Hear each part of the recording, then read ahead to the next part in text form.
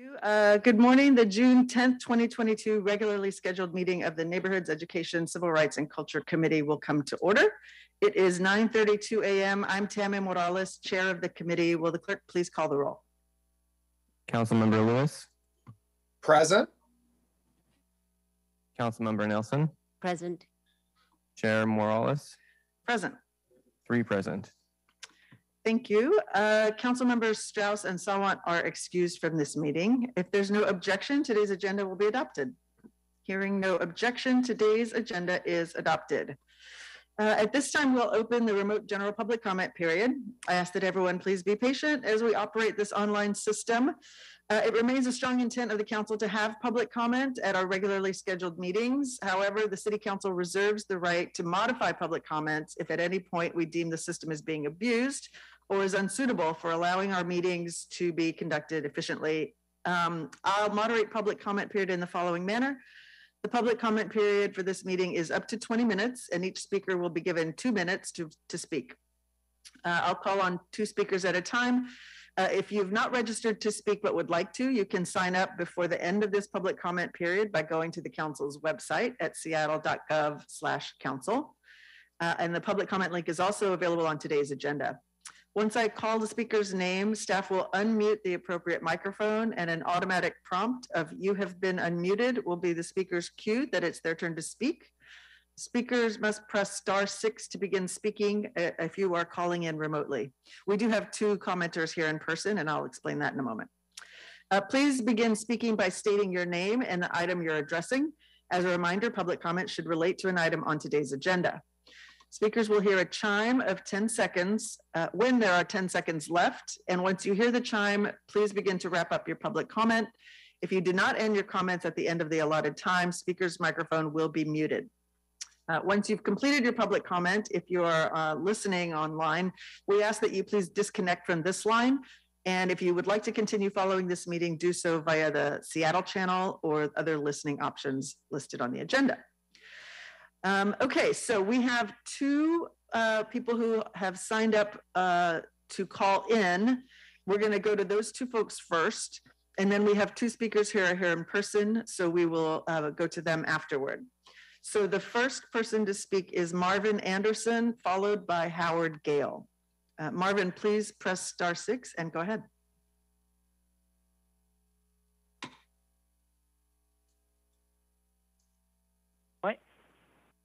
My name is Marvin Anderson. I'm an architect and architectural historian speaking today in support of landmark designation for the Cayton-Revels House. Undoubtedly, this landmark's greatest significance is in its association with Horace Cayton and Susie Revels Cayton, who were involved in local and state politics and owned the Seattle Republican newspaper. Their story is compellingly told in the beautifully written landmark nomination. But I want to speak as well about 2 other important aspects of this landmark. First, it is a modest home designed not by an architect, but by the builders who erected it. Although they constitute a large majority of our city's housing stock, modest builder homes like these often go unrecognized and are the first to disappear as the city redevelops. It is important that we recognize and preserve not only large structures significant to Seattle's history, but also smaller homes in which the majority of our population lived. Second, fewer than 10% of designated landmarks in the United States are associated with women or people of color. Susie Revels and Horace Cayton were publishers of Seattle's most important Black newspaper, for which Susie Revels wrote important articles at a time when women's voices, not to mention Black women's voices, were seldom heard. The Cayton-Revels House is significant to the history of Seattle and to all of Seattle's people, and well deserves designation as a landmark. Thank you, Mr. Anderson. The next speaker is Howard Gale.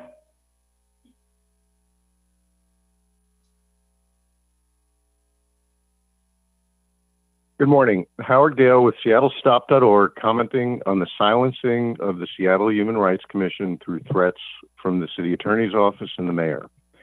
As council members know by now, the Seattle Human Rights Commission voted over 2 months ago to seek amicus status in the federal court case involving the consent decree and oversight of the Seattle police. in order to inform the court of the near complete lack of police accountability for the abuse and murders of the last few years. Now, not 24 hours after the Human Rights Commission vote in April, the city attorney's office threatened and blocked the commission from pursuing these actions, claiming that only the mayor could allow the commission to take these actions, and further threatening the commission that if they spoke about why they were being prevented from pursuing this action on a fundamental human rights issue, there would be potentially legal consequences. For these last 2 months, the mayor's office has refused to weigh in or comment on the suppression of free speech and of the suppression of the mandate of the Human Rights Commission. While we have come to expect the council members have abandoned all responsibility for police accountability, we still find it shocking that council members, and this committee in particular with oversight of the Seattle Human Rights Commission, has remained completely silent in the face of this overtly threatening and suppressive behavior. In a situation like this, silence must be considered consent. Please, council members, and in particular this committee, speak out about this abuse of power and the suppression of the Human Rights Commission mandate. Thank you. Thank you, Mr. Gale. That is all I have for speakers who are online. So we will move to in person. The first speaker we have is Alex Zimmerman.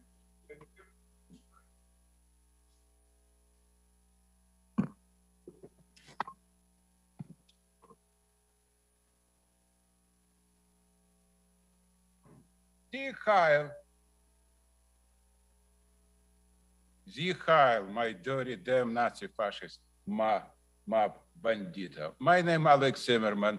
I stay in here with my sign in with my yellow star, yeah, David star, yeah. And so interesting for me because when we stay in here, but nobody see us.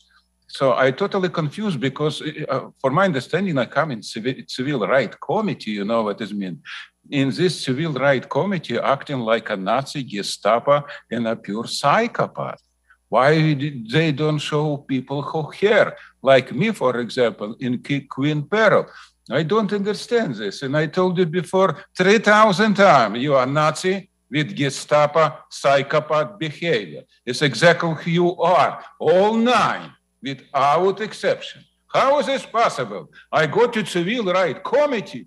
Is this civil right committee a president or who's this chair? You know what it means? Acting like a Nazi Gestapo psychopath. I don't understand. Why you don't show my sign, Stand Up America? It's a pure political sign. Why you don't show my yellow David Star? You know what it means? It's a pure political sign. You are anti-Semite. You are a Nazi. You are a psychopath. This is exactly what has happened. And I talk about this 3,000 times. But this 750,000 idiot, slave, is zombie, very quiet. Because they're very smart, like council. For this, they elect same council. Mr. Zimmerman, are you addressing an agenda item this morning? No, but they don't speak about agenda too. Okay. You really need to be speaking to an agenda item. They don't speak too about agenda. You're supposed to be interrupt me, but you don't interrupt 2 speakers before me. They never speak about agenda. Thank you. No, but it's exactly what as I told you. Your time's expired. The next speaker is Marguerite Richard.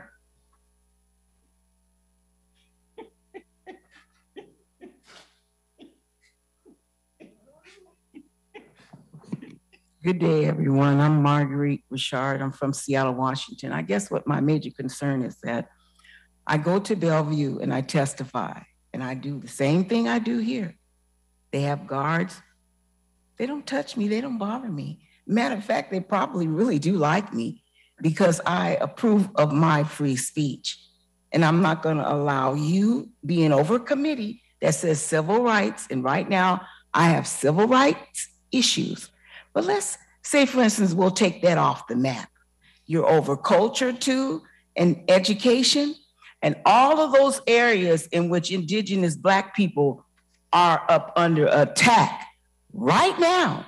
And I have to get out of my zone and come down here and tell you what an ethical standard is and a right that God approves of, because he's the maker of heaven and earth, huh? And so the pandemic over there doesn't rule, But over here, you got rules, mask, no mask. Is there something else you want to tell me right now? Because time is filled with swift transition. And I never was playing with you. And I'm really not playing with you now in terms of what is happening in terms of discrimination. And that office is supposed to take complaints, be faithful in the complaints. And if it's something against the law, you go into the law book and you find something that's ethical to say, we can't have this around here anymore. That's plain and simple. So a child can't err from its ways. That's how plain and simple, huh? And so I don't understand all this riffraff. Jim Crow signs downstairs telling me Black Lives Matter, but I'm still up under attack. Take those signs down right now, wherever you see them, huh? Because you're not going to separate me and put me in the closet. Thank you. We have no other folks signed up for public comment, so we'll close the public comment period now. Devin, will you please read item 1 into the record? Agenda item 1, Council Bill 120336, an ordinance relating to historic preservation imposing controls upon the Cayton-Revels House, a landmark designated by the Landmarks Preservation Board under Chapter 25.12 of the Seattle Municipal Code, and adding it to the table of historical landmarks contained in Chapter 25.32 of the Seattle Municipal Code for briefing, discussion, and possible vote. Thank you very much. We have Aaron Doherty here online with the Department of Neighborhoods to share with us a little bit of information about this decision by the Landmarks Board and to share about the house itself. Aaron, please go ahead. Thank you. I'll also say I'm joined, and you can see on screen, Kathy Ackerman and Erie Jones, who are the property owners. And we had thought that Harold Woodson Jr. Would be joining us, and he may do that shortly. But he is the great-grandson of Horace and Susie Cayton, and that is the subject of today's council bill. So this ordinance is to codify the controls and incentives agreement that was signed by the property owners and the City Historic Preservation Officer. The landmark nomination was submitted by the current owners, Kathy and Erie, who are here today, and Mr. Woodson also participated in the nomination and designation process. We would also like to recognize Taha Ibrahimi and Ryan Donaldson for their collective research and documentation that are reflected in the nomination application. That document is the source of today's comments.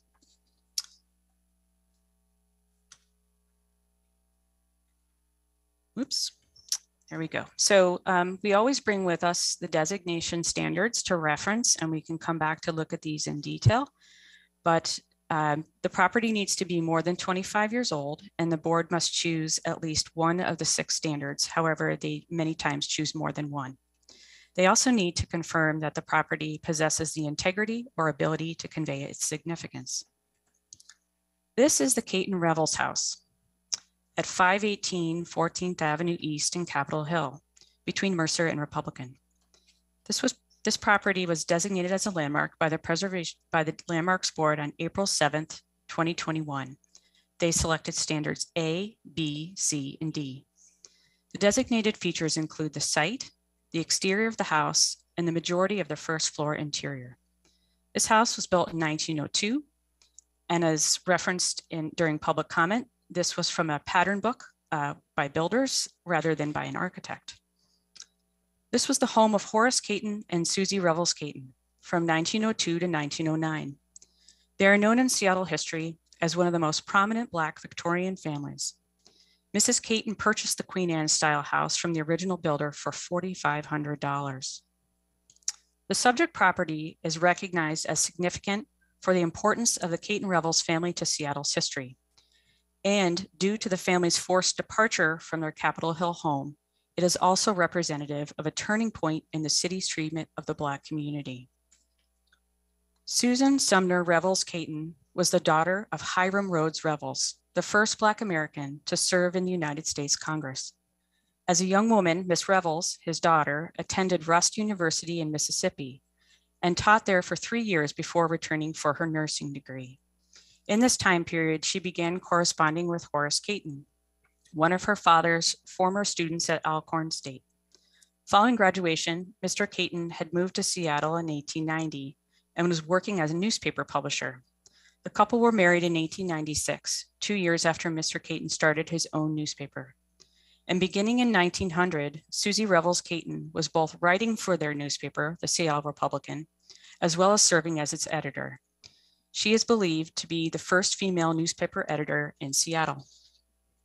The Seattle Republican was distributed each Saturday for 5 cents a copy, and at its peak had an estimated readership of 10,000 in the state of Washington. Both black and white businesses advertised in its pages. The paper focused on politics, community events, and issues of equality and civil rights. Mr. Cayton's position and visibility in Washington state made him politically influential, and he was appointed to serve as the first Black member of the National Republican Convention in 1896. In the first decade of the 20th century, the Cayton-Revels were one of 3 Black families living in this affluent and predominantly white neighborhood. And in 1909, a local white real estate agent, Daniel Jones, sued Horace Cayton, claiming that he was depreciating the value of the neighborhood's properties by living there. Although Mr. Cayton prevailed in the lawsuit and wrote a scathing editorial calling out Jones's racist behavior, winning the case did not mitigate the harm done to the Cayton-Revels family and to their business. Later that same year, their family moved to the Central District and rented out their Capitol Hill home, selling it later in 1912. Advertisements and subscriptions for the Seattle Republican continued to wane. And after the Cayton-Revels published a front page article about a lynching in the South, readership and support for the newspaper declined significantly, and their offices in Pioneer Square closed in 1913. The 1910 census for Seattle marked the abundant growth of the city in the previous decade, tripling in size. As the city grew, so did anti-Black sentiment within the community. The hostility and oppression that began in 19th century Seattle with the treatment of Indigenous people and Chinese immigrants evolved into the systemic use of racial and ethnic restrictive covenants for real estate, the institutional practice of neighborhood redlining by financial lenders, and numerous other forms of segregation and discrimination that expanded throughout the following decades. In spite of the prejudice and hostility experienced by the Cayton-Revels family, they would not be silenced, continuing to fight for civil rights through organizing and action and by returning to publishing. Their written legacy is embodied in the Seattle Republican from 1894 to 1913, and later in Cayton's Weekly and Cayton's Monthly from 1916 to 1922. And these are among the best historic sources of documentation for Seattle's late 19th and early 20th century history. Thank you for allowing me to speak about the bill. And I would now like to pass the mic to Ms. Ackerman and Mr. Jones and Mr. Woodson if he has joined us.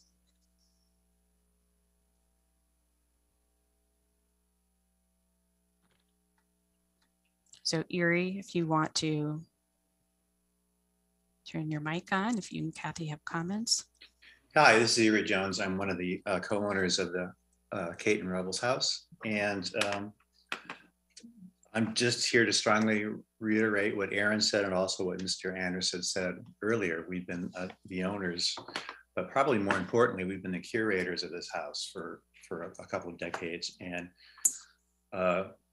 we found out about its historical significance pretty early on after we bought it. So our intent was always to have historic status, and we've been keeping it up and keeping it architecturally intact and just trying to preserve it for the sake of this important connection, not only through Seattle history, but it's a throughway through American history, from the Civil War, slavery, Reconstruction, the Great Migration north and west, and then Seattle history, the early history of African Americans in Seattle, early history of publishing, early history of women writers and women publishers. So we think it's very critical, particularly in Seattle, which does not always do the best job of acknowledging its history, that we keep this house intact and recognized as a place to acknowledge all the history and stories that lie within the house, including visits by Booker T. Washington, among others. Harold, do you want to speak now? Mr. Woodson, your mic is, you turn your mic on.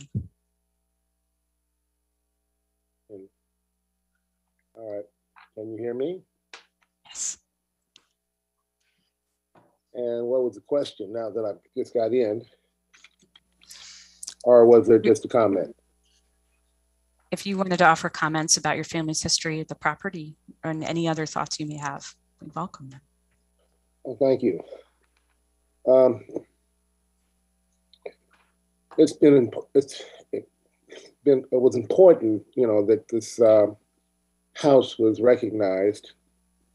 Meant quite a bit to not only the family, my mother, and her maternal grandparents, and myself as one of the last survivors within the family to carry the torch.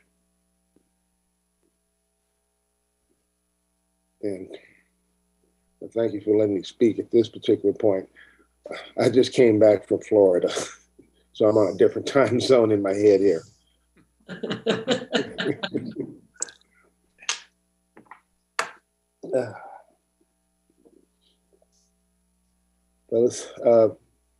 We can move forward and stuff. I can come back into it a little later within this conversation.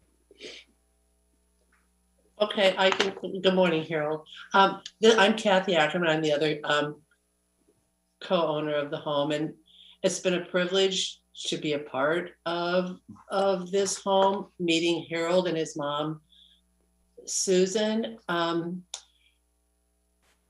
And the house is really special. It was. We were amazed that we could afford it, and Harold like tells us that they were really amazed that they could afford it.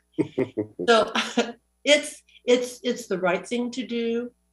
It's a landmark that will stand forever for people to know that yes, all people matter, and they made a big difference in our world. So I don't have a lot to say, but I'm very happy to be a part of it. Thank you. Well, it was in divine order that the house went to this couple, to Erie, and they have been the best caretakers of this home and maintaining it to the highest standards of maintaining the originality of the house itself, and digging deeper into the history of the home, which was very, very important. There were a lot of things that had happened, the paperwork that was found within the house, the fact that this house had been only Erie was only the third owner of this house, you know, since the house was built, and for it to be as intact as it was all the way through the century to what it is today. I've been happy to have been a part of it, because each time that there was something that needed to be done, I was included, including the color of the paint and what I thought that would be, you know, what it would be in aging as far as color fading to its original colors.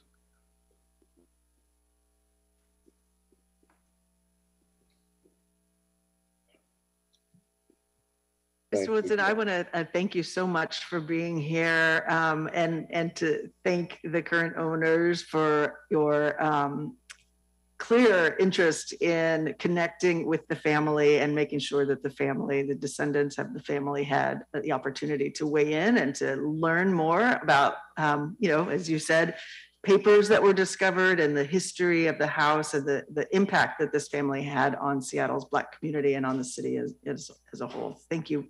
Thank you all for being here. Erin, is there any other information you wanted to share? I think that's our full presentation. Yeah. Great. Well, I really appreciate you being here and sharing this. Clearly, this house has an important place in the history of the city, in our cultural and political and economic heritage, and really reminds us of the impact that previous laws had that discriminated, the kind of sentiment you mentioned with, you know, the family being sued for really egregious reasons, reminds us why it is so important that we move in a different direction and that we make sure we are preserving affordability for neighbors in the city and really preserving our history as well. So thank you all for being here. Colleagues, are there any questions for the family? Please, Councilmember Nelson. Simply just to say that were it not for this piece of legislation, I would know none of that history. Yeah. And so this is a vehicle for to educate also people about our history as well. Absolutely. So thank you very much. Okay, I don't see any other questions or comments. So colleagues, I move that the committee recommends passage of Council Bill 120336. Is there a second? Second. It's been moved and seconded. Will the clerk please call the roll? Councilmember Lewis, Yes. Councilmember Nelson, Aye. Chair Morales, Yes. 3 in favor. Thank you. The motion carries, and the committee recommendation that the council pass this legislation will be sent to the June 21st City Council meeting. Thank you all so much for being here. Thank you so much. Thank you. Thank you. Thank you. Okay, Devin, will you please read items 2 to 4 into the record?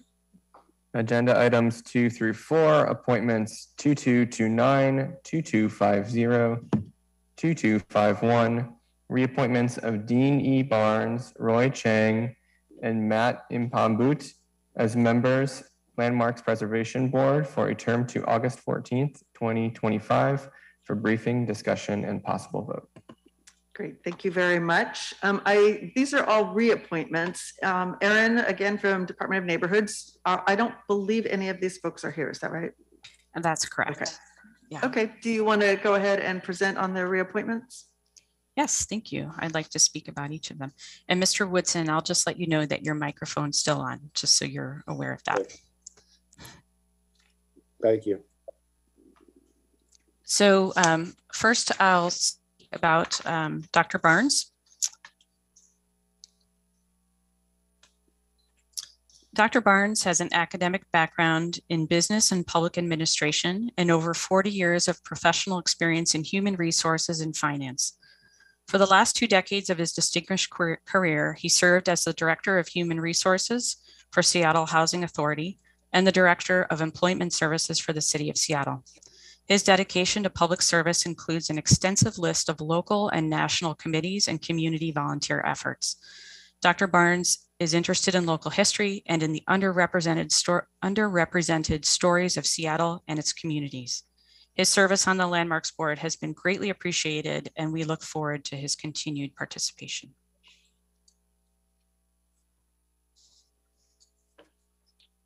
Would you like me to move to the next candidate, or do you have questions for me? Okay. Ms. Chang is a licensed structural engineer in Washington and California with over 15 years of experience. She operates her own firm in Columbia City and holds a Bachelor and Master of Science in Civil Engineering. Her current practice is focused primarily on seismic improvements and retrofitting existing buildings, including historic structures. Ms. Chang's service on the board is also greatly appreciated, and we look forward to having the opportunity for her to continue to participate with us. And lastly, Mr. Impambut is a licensed architect with nearly 20 years of experience in commercial and public projects, including new construction, rehabilitation, and historic restoration of buildings recognized at the local, state, and national levels for their significance. He is a principal at SHKS Architects in Fremont and holds a BA in Architectural Studies. We would also be very grateful to have Mr. Impambut continue his service on the board, and he's been, his contributions are just greatly appreciated. Terrific. Thank you so much, Erin. These are all reappointments. So again, we do appreciate everybody's willingness to serve a first term and certain willingness to come back and continue to serve the city in this way. Colleagues, are there any questions about any of these reappointments? No. Okay. Thank you, Erin. In that case, I will move that the committee recommends the approval of appointments 2229, 2250, and 2251. Is there a second? Second. Thank you very much. Devin, will you please call the roll? Councilmember Lewis, Yes. Councilmember Nelson, Aye. Chair Morales, Yes. 3 in favor. The motion carries, and the committee recommendation that the council approve these appointments will be sent to the June 21st City Council meeting. Okay, we're moving on to the last two items. Will you please read items 5 and 6 into the record? Agenda items 5 and 6, appointments 2109 and 2252. Appointment of Stephanie Johnson Tolliver as member, Historic Seattle Preservation and Development Authority Governing Council for a term to November 30th, 2023.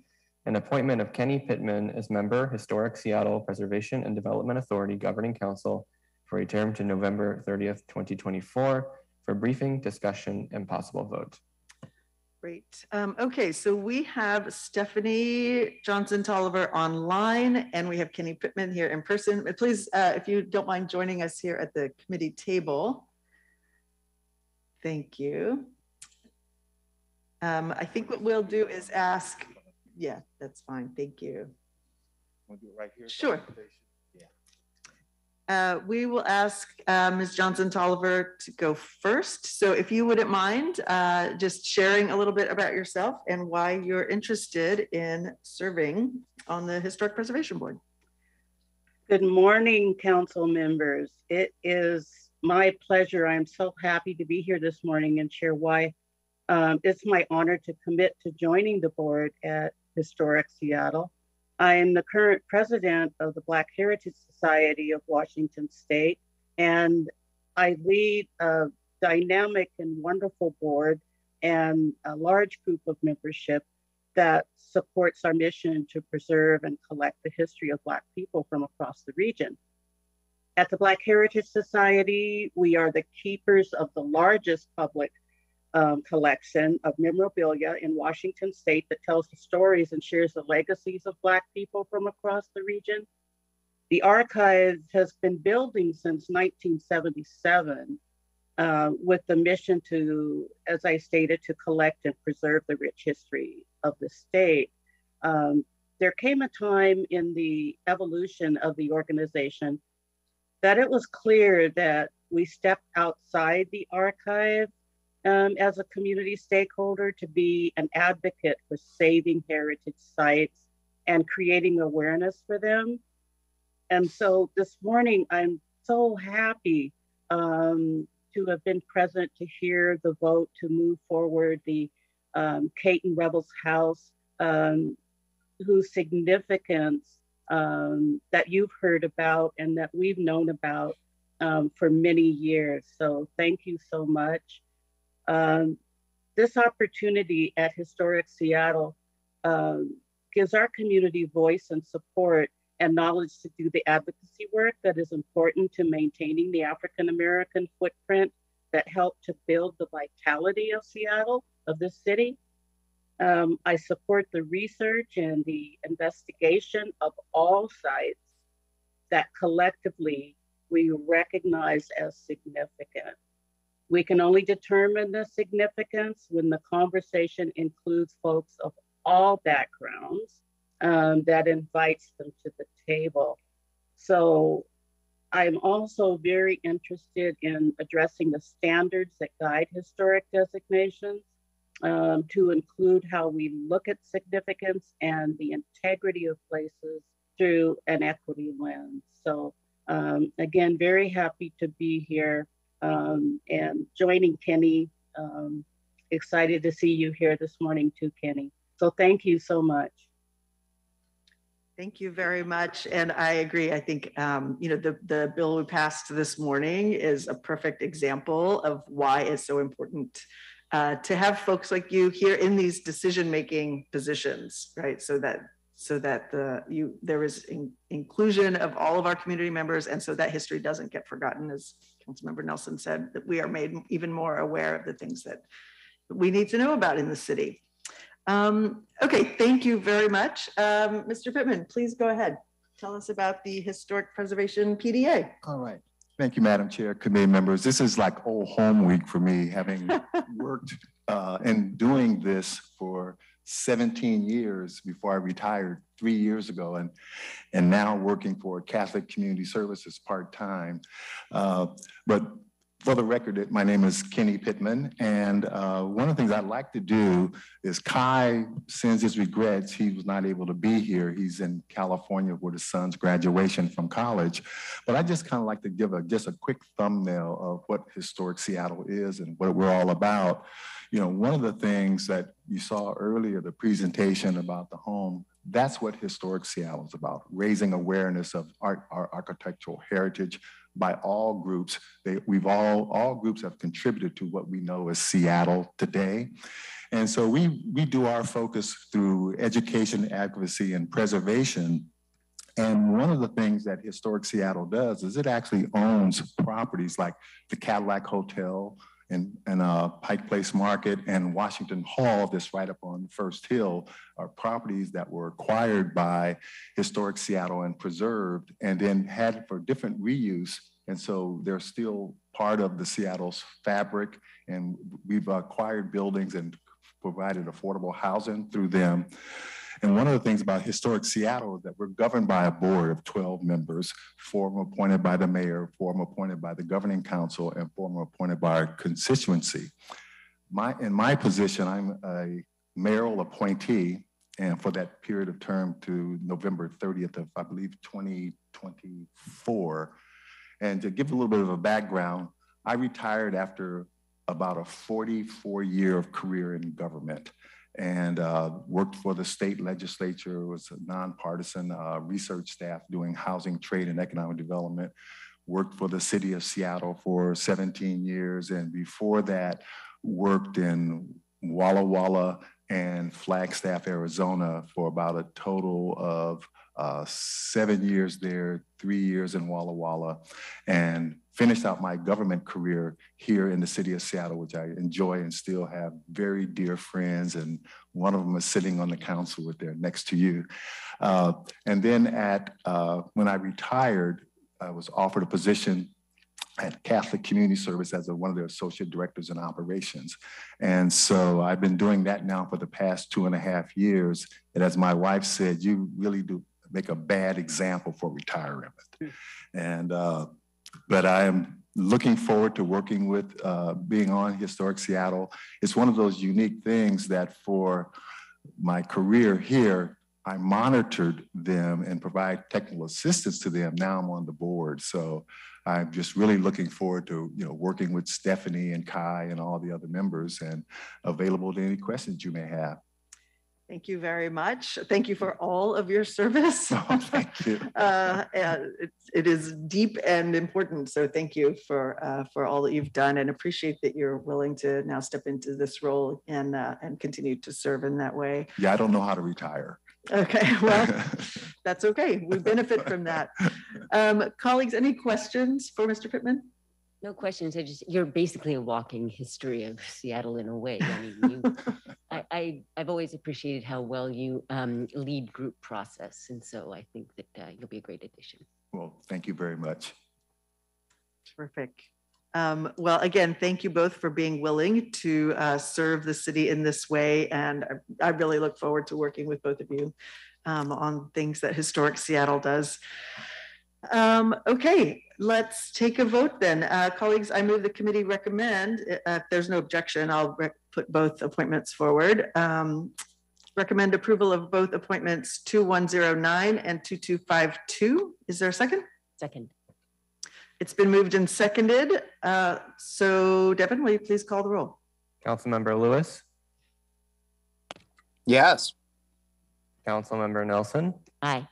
Chair Morales. Yes. 3 in favor. Thank you very much. The motion carries. The committee recommendation that council approve the appointments will be sent to the June 21st City Council meeting. Thank you both for being here, and really look forward to working with you. Okay, colleagues, that is the agenda for today.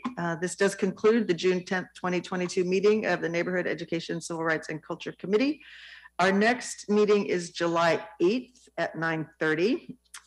Thank you for attending. It is 10:12 and we are adjourned. Thank you.